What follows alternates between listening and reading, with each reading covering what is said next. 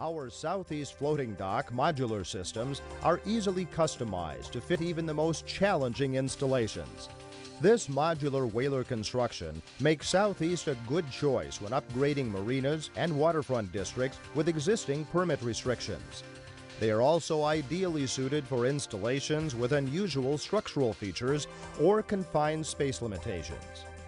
The standard walkways and fingers are 10 feet and 12 feet long. Our design also allows the floating concrete sections to be ordered by the foot if necessary, allowing for one of the most easily customized docks available. The main walkways are available in 6, 8, and 10-foot widths, while the fingers are available in 4, 6, and 8-foot widths.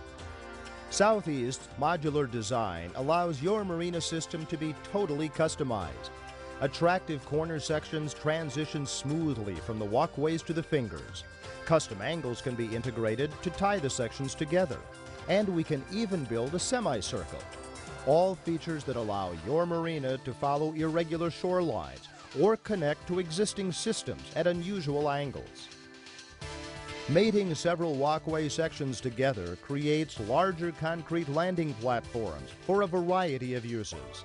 Southeast Floating Docks has constructed floating platforms up to 40 by 60 feet wide.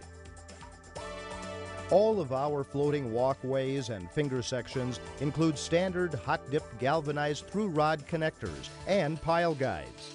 Stainless steel options are also available. These sections are built to accommodate all necessary service utilities.